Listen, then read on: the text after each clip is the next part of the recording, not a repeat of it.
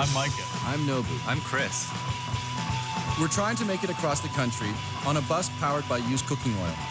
We're seeking out backyard innovators who build earth-friendly inventions that work.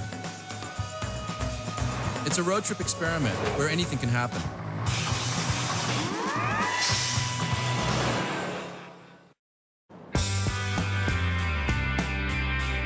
We're going to go talk to Bill Cunningham, who's developed this cooling system that works on evaporation. A substitute for air conditioning? Yeah.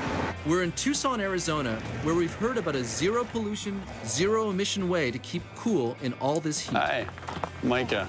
Micah, Barber. Hey, I'm Chris. Bill? It looks like you've probably designed your houses to be passively cooled and heated by the sun and by how they're designed. What have you guys done around staying cool in this climate? I have developed an evaporative cooler that uses some water and a very small amount of electricity, somewhere between a 10th to a 20th of the energy that people would normally use to cool their houses. Can we go check out your evaporative cooler and see how it's put together? Let's do that. So this is a solar chiller? Is that what you call them?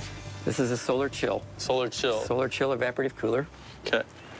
And this is in its completed form. Would this, how many square feet would this cool? This cools about 1,000 square feet. The evaporative cooling is a fresh air system as opposed to air conditioning, which is a recycled, recirculated system.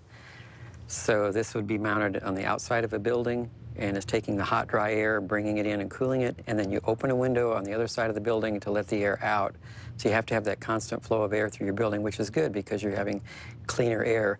Using the surrounding air to evaporate water makes it cooler because the evaporation process takes heat out of the air. We want to build one of these and see it in action. What's the first component of the cooler that we should install? Usually we install a motor. We have a high-efficiency permanent magnet DC motor. This one is made to run at 12 volts. Set it right in. It actually goes back on this side. Oh, like this way? Okay. There you go. Okay. So this is uses less electricity than a conventional. This uses, yeah, quite a bit less electricity. Okay, then we usually put the fan blade in. All the way? And then you push it, pull it out just a little bit. Okay. We're ready to wire up the motor. In a conventional air conditioner, a compressor forces a coolant through pipes that chill the air around it. The solar chill only uses water to cool the air. This motor will drive a fan which forces air through the unit, evaporating the water which cools the space. But this is a submersible DC pump. So this is the electronic timer board that controls the pump. It's going to be automatic filling when the water level rises up, shuts the water off. The pad material, it has arrows for up and airflow. These cellulose baffles maximize the surface area for the water to evaporate, and they've been treated with resin so they won't rot. So the pump is going to pump the water up through the manifold, which is a piece of pipe with holes drilled in it. That's going to drip the water over the pads. There it is. And this can be any kind of water? Yeah, tap water. It's pretty simple. That's it? Okay, I think it's ready to run. It's already starting to turn as Martins goes outside. Look at that. Yeah. Wow. Now, if he's in any shade at all, it's Nice. The fans up shade there. right there. Yeah. Right here? Yeah. All right. Finger. Well, if you shade like one thing, it slows down like hugely. Yeah. Oh, I see. Okay, the water's starting to trickle down. The solar chill uses 80 watts of power, as opposed to a window air conditioner, which uses around 2,000 watts. Yeah, it's getting cooler, much cooler. The sun's hitting the solar panel.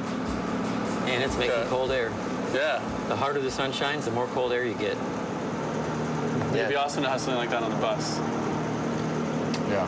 Oh, we have a little surprise for you. Yeah, we have a little one that you guys can take with you in your vehicle. Oh, really? Oh, yeah. All right, look at that. Thanks. Yeah. Oh, look at that. Wow. Pretty much the same components. It's going to have a pump and 3 fans instead of 1. We should find a good place for it. Maybe with your suggestions of where on the bus we should put it. Let's go take a look. Martins, you had a spot in mind? Yeah, I was thinking on one of the shelves. You know, we'll bungee it around this lip right here. Yep. So you like this action? All right, nice. Okay, that can do that. Oh yeah, that's really secure. Secure. All right, and then... Shall we plug it into our... Let's plug it in, yeah. Oh yeah. How does it feel? Oh, it feels great. Yeah. Take it easy. Oh, thank you. Yeah, thanks. Nice meeting you. I can drive if you want. Everything